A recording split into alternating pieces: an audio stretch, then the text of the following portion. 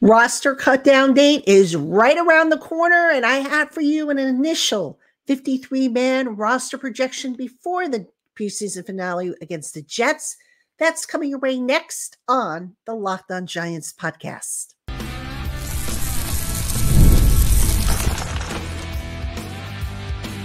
You are Locked On Giants, your daily New York Giants podcast, part of the Locked On Podcast Network, your team every day. Today's episode of the Locked On Giants podcast is brought to you by FanDuel. Now through September 22nd, all FanDuel customers can bet $5 and get a 3-week free trial of NFL Sunday Ticket from YouTube and YouTube TV. Visit FanDuel.com/LockedOn today to get started. Hello, New York Giant fans, and welcome to another edition of the Locked On Giants podcast, part of the Locked On Podcast family, your team every day. I'm your host, Patricia Traina, credential member of the New York Giants media for Locked On, as well as for New York Giants on SI, which is where you can find my written work. And as always, welcome on into my Blue Crew community members, to my everydayers, to my newcomers, and everybody else in between. Thank you so much for spending part of your day with us here on the Locked On Giants podcast. And if you are watching on YouTube, please consider subscribing to the channel. Click the little notification bell so that you're notified every time I post a new video. And like the video if you wouldn't mind, as it all helps the algorithm, and it is appreciated.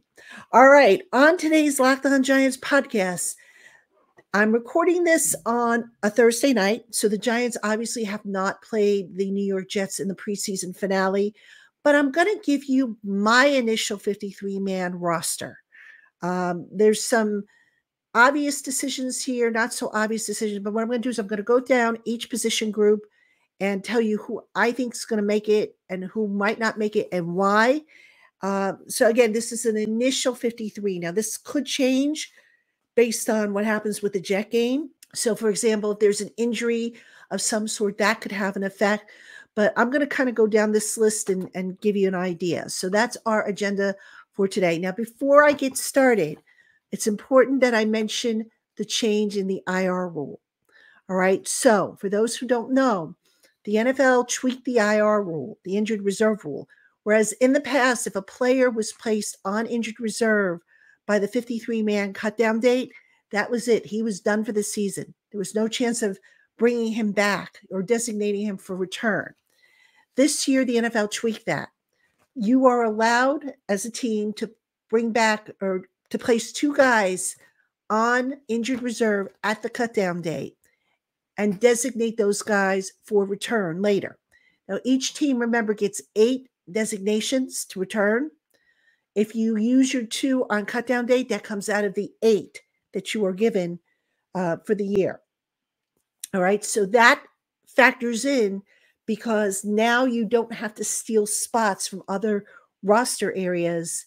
If you need, if you want to keep a guy, you don't have to necessarily sneak him through to waivers and hope that, nobody claims him, because now you have that flexibility in the roster with the IR rule. All right, so that being said, let's go through the list. All right, I'm going to start off with quarterbacks. I've been saying this all along. My mind has not changed. The Giants are keeping 3. I do not think they're going to be able to slide Tommy DeVito through to waivers. I don't think they really want to. And I say that because you have Daniel Jones's injury history.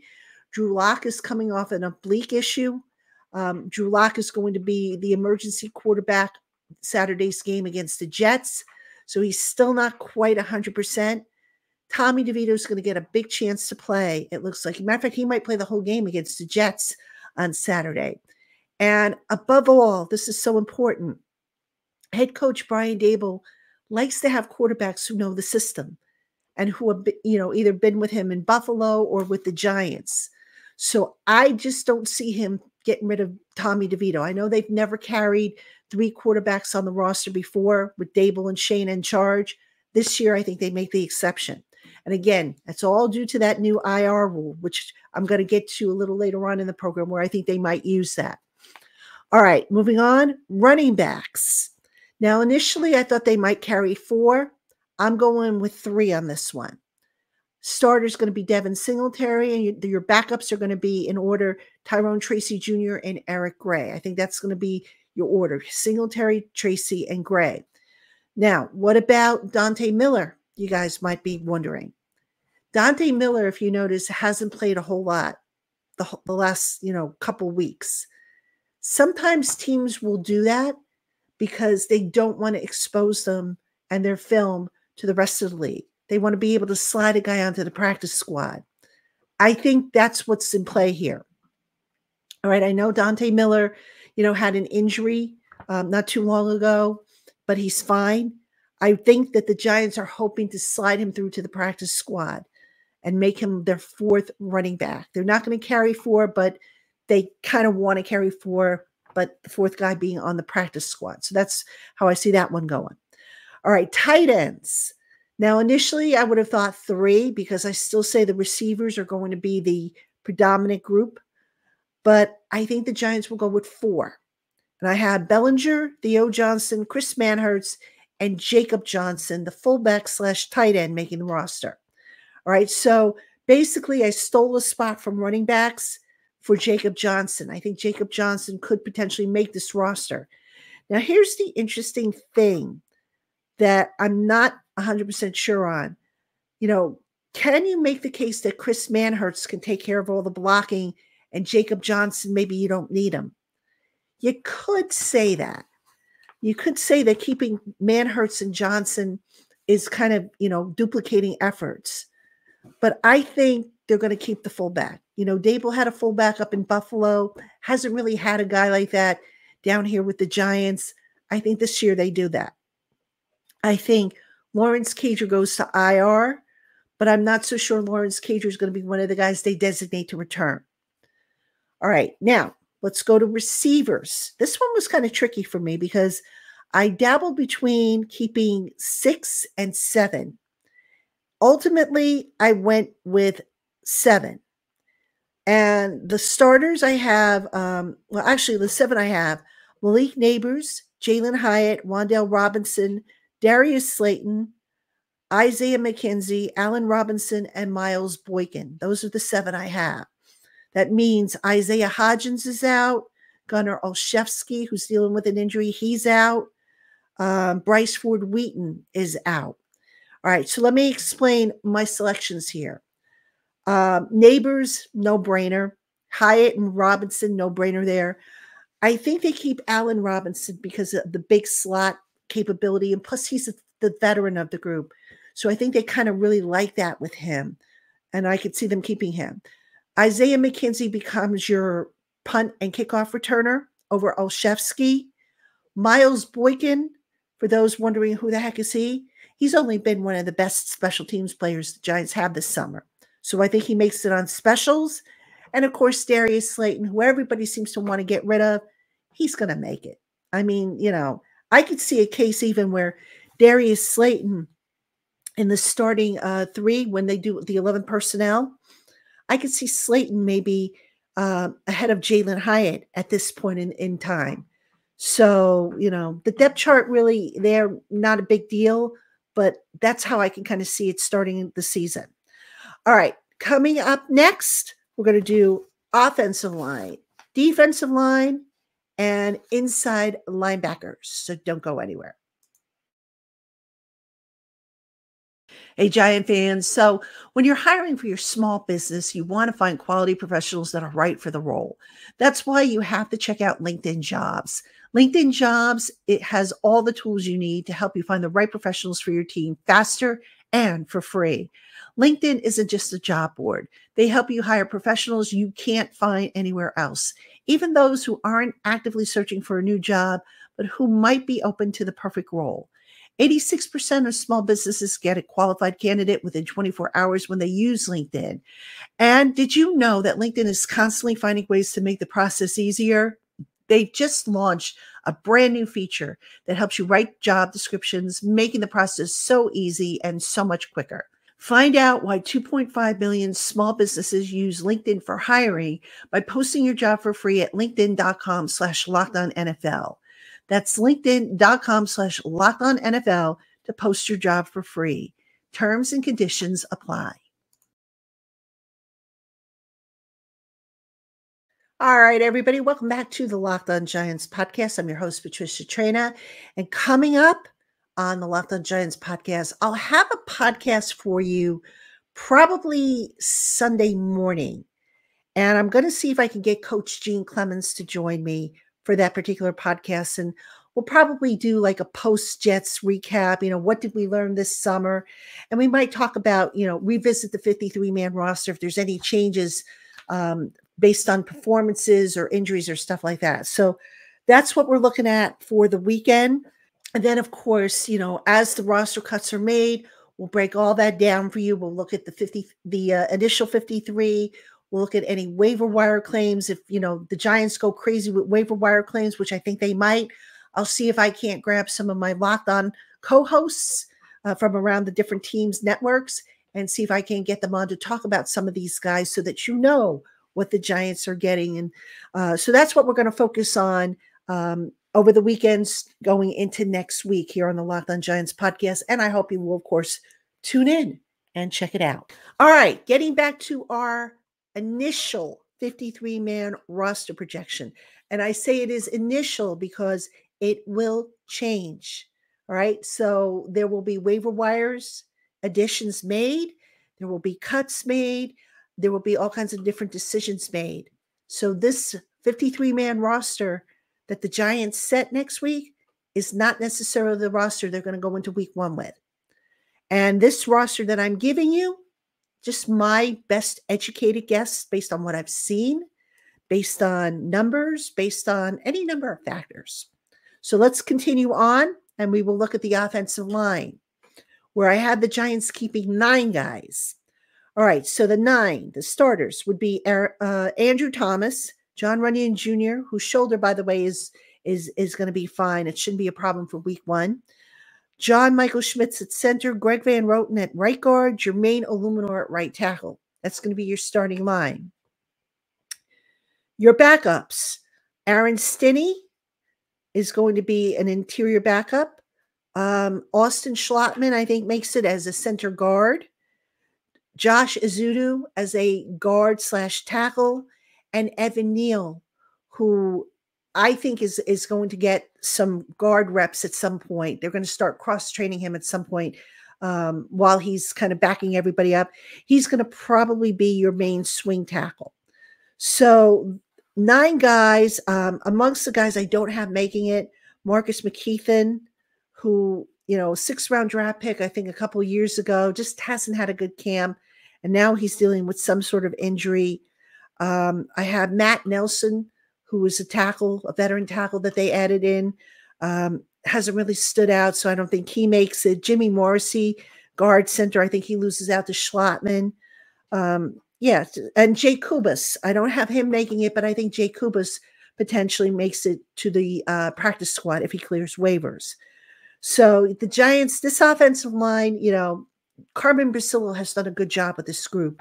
And I really like and feel a little bit more comfortable with what I've seen from the offensive line this year than I have maybe in years past. So I kind of like this step, assuming that there's no injuries that pop up. All right, defensive line. This one I had 5 guys staying.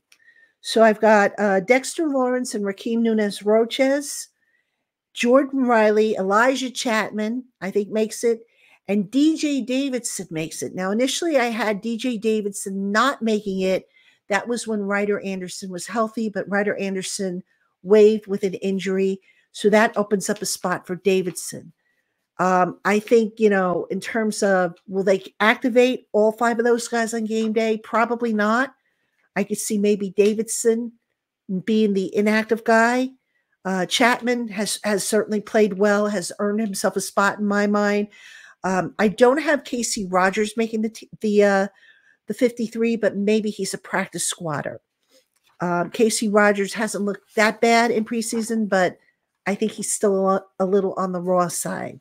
So I think the Giants are going to be fine with their defensive line depth, which initially was a little bit of a concern for me early on, but kind of straightened out somewhat. Okay, let's talk about inside linebackers. Now, this one, because of injuries, kind of got jumbled up a little bit. I have obviously 5 guys. Bobby Okereke and Micah McFadden are the starters, my projected starters. I'm listing Isaiah Simmons as an inside linebacker making the roster. Darius Muaso, a guy who initially I didn't think he would make it. This was early on, but Muaso has really come on. The one guy I'm not really sure on, I have him making my 53, but he's got an injury, and I don't know how serious his injury is, so I'm kind of hedging a little here, is Matthew Adams. Now, Matthew Adams is a really good special teamer. I think if he's healthy, he makes it over Carter Coughlin. But again, because of that injury, I wonder if he doesn't, make it and Carter Coughlin does. I don't know how severe the injury is. And you can make the same argument for Deontay Johnson, who looked so good early on and has been dealing week to week with a high ankle sprain. So the injury situation there kind of muddies it up a little bit for me. But I do think the Giants go with 5 inside linebackers. Okay, let's do the outside linebackers too, since we're talking about linebackers. I have them keeping 4. Now, this is going to be an interesting one because I could see potentially a trade here. So let me give you the 4 that I'm looking at. Kayvon Thibodeau and Brian Burns, obviously. I think Boogie Basham makes it. Now, the 4th guy, initially I would have gone with Azeez Ojulari. But I think Benton Whitley has played well this summer. Well enough to maybe be the 4th guy. And he can also play special teams, by the way. If I'm the Giants, and I'm getting a little bit ahead here because I'm going to talk about cornerbacks in the next segment, we all can probably agree that the Giants need cornerback help. Now, they are 6th in the waiver wire order, the claiming order, which will be the same as the draft order this past spring for like the next 3 weeks. So there is a chance they can get somebody off the waiver wire. But I go back to how they restructured Andrew Thomas's contract. And they didn't do a full restructure. They only restructured, I think they cleared about a little over $3 million, which to me suggests that maybe they're going to use some of that money towards waiver wire claims.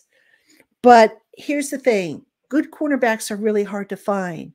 And I think if somebody doesn't become free, the Giants could be a little proactive and just say, look, Team X, whoever the team might be, we have a young pass rusher in Azeez Ojulari. We need a quarterback. How about we do a swap? I could see that happening. I really can. Because again, Benton Whitley has looked pretty good this summer. Maybe a little bit better than Ojulari, who, by the way, is in the final year of his contract. So I would not be shocked if that's how the Giants proceed to get a cornerback, because as I'm going to say in the next segment, they need cornerback help big time. All right, speaking of the next segment, we'll take a break. We'll finish up with cornerbacks, safety, special teams, and final thoughts. So don't go anywhere. This episode is sponsored by BetterHelp. We all have self-care non-negotiables in our lives, but sometimes life throws us curveballs with our schedules changing to where it becomes easy to let our priorities slip. But even when this happens, non-negotiables like therapy are more important than ever. And if you're thinking about starting therapy, why not give BetterHelp a try? It's entirely online and designed to be flexible and suited to your schedule. Fill out a questionnaire to get matched with a licensed therapist. And if you find your assigned therapist isn't a match, switch at any time for no additional charge. Don't skip therapy day. Visit betterhelp.com/lockedon to get 10% off your first month. That's BetterHelp, HELP.com/lockedon. All right, everybody, welcome back to the Locked On Giants podcast. I'm your host, Patricia Traina. And again, make sure you keep it here all weekend long. We're going to have a recap after the Jets game. Not so much a traditional game recap, but more or less a performance type of deal where we're looking at how the Giants did, who helped themselves, who didn't, any notable injuries. If you watched the show yesterday, you know that the Giants, the execution against the Jets just wasn't very good. Not a reason to be concerned, I don't think, but certainly something you want to see improved and sharpened up as we get closer to the regular season. So we'll keep you updated on everything. And of course, I will also on the YouTube channel, as we have any breaking news of significant, I'll do a quick short, post that for you so that you were kept up to date on everything. So hope you will check all that out. Let's get back to our 53-man roster projection. All right, so we've got a couple more, 3 more positions to group. Might as well get the easy one out of the way, and that's the specialists. Nothing to see here. All right, it's going to be, all right, nothing to see here. It's going to be Graham Gano, Jamie Gillen, and Casey Kreider. Jude McAtamey, they've got an international roster exemption on him. He goes to the practice squad. All right, case closed there. Really, with special teams, the thing of interest is going to be who's going to be the kickoff returner. And I covered that, with receivers. I think it's going to be Isaiah McKenzie who wins that job. All right, let's look at the defensive secondary. Let's talk about the safeties. I have 4. Because remember, Isaiah Simmons can be counted as a safety as well, but I'm talking 4 pure safeties. Jason Pinnock and Tyler Nubin, I think, are going to be your starters. And I have Dane Belton making the team. Now, the 4th guy I have, and I'm kind of not sure because he's also dealing with an injury, and I'm not sure how this is going to affect him because I don't know how serious the injury is. I'm going to see if I can try and find something out on this at the game or after the game on Saturday night. I have Javarius Owens making the roster, but I'm just wondering if maybe Raheem Lane edges him out, or do they maybe even pick somebody up off waivers? Again, I don't know how serious the injury is to Gio Owens, and that's why I'm kind of hedging a little bit here. But if I can get some clarity on that when I go to cover the game on Saturday night, then when we do an updated roster projection with Coach Gene on Saturday or on Sunday, excuse me, I can probably, give you a better take on that. All right, cornerbacks. Let's talk about that spot. I am of the opinion that there is a cornerback out there that is not yet on this roster. And I talked about it before about a possible trade. I talked about a possible, waiver acquisition. Let me give you the 6 that I have based on who is already on the roster. I've got Deontay Banks, Nick McLeod, Andrew Phillips as the starters. Andrew Phillips, of course, being the slot cornerback. Cordell Flott is injured. Trey Hawkins and Darnay Holmes. Now, Cordell Flott, who has the quad injury, I could potentially see him being a candidate for the new IR rule that I talked about at the beginning of the show. Now, if that happens, I'm looking at, who's left over from this list. Trey Herndon, David Long Jr., Breon Borders, Caleb Hayes. No, actually, I'm sorry. Caleb Hayes was cut. Christian Holmes, Mario Goodrich, Alex Johnson. If Cordell Flott goes to IR under that new IR rule, that spot likely goes to a guy who is not yet on the roster. That is my best guess there. So the cornerback situation, look, the Giants got to add to that spot. I don't care where they get the guy from, how they get him. They got to add to that spot because that unit, the execution the other day against the Jets was alarming. Some of the execution we've seen in the summer has been alarming. And you look at the receivers that the Giants are going to face this year, they better shore that spot up and shore it up in a hurry. I think they will. With who? That remains to be seen. So that is my initial 53 projection before the Jet game. Obviously, again, injuries and performances could tip the scale. We will revisit this on Sunday. Again, Coach Gene is supposed to be with me, so we'll revisit it then. Hope you will check that out. And just stay with me all next week as the Giants settle their roster, settle the practice squad. We'll have takeaways, all that good stuff. And then the team is back at practice. So we'll just follow that along as we get closer and closer to the regular season opener. Thank you so much for joining me here on the Locked On Giants podcast. It is appreciated. Giant fans, I'll talk to you again soon.